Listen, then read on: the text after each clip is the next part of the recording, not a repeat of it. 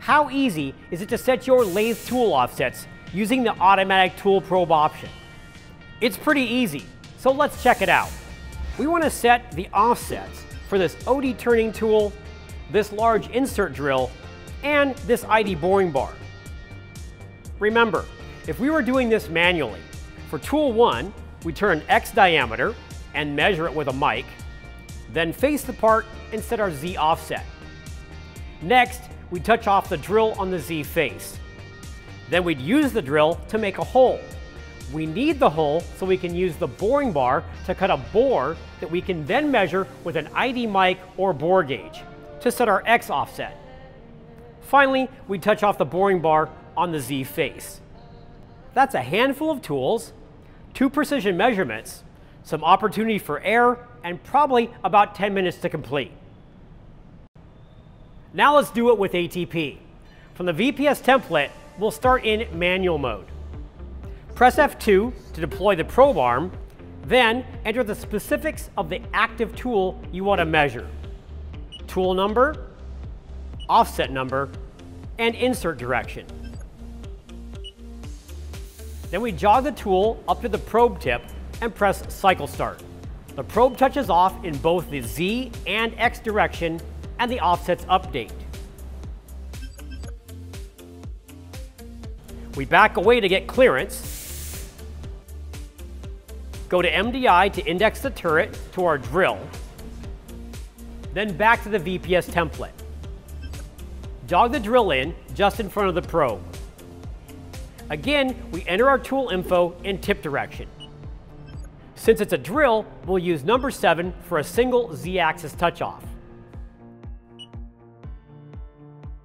Cycle start again to run automatically in MDI, and our Z offset is updated. Then we go to the offsets page and press F3 to set the X centerline position for the drill. On to our final tool. We back up again for clearance, index the tool 11, check that our entries are correct. Now we'll use tip direction 2 for this boring bar insert. Jog into the probe and press cycle start.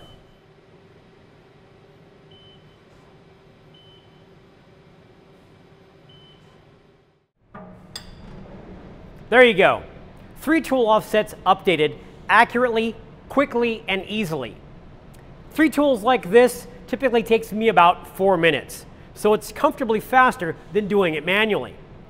And what if you're setting offsets on a really small tool? On this small ID threading tool, it's nearly impossible with a shim or paper.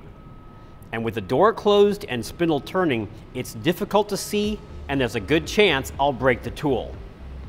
Here, ATP is indispensable. But that's not all ATP has to offer.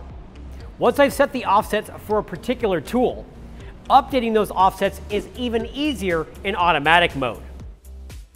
Let's say my tool 1 insert just wore out. I change my insert and then go to automatic mode with tool 1 active.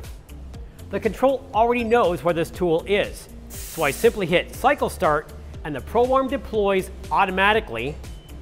The tool moves in and touches off on the probe, and the offsets are updated to reflect the new insert position.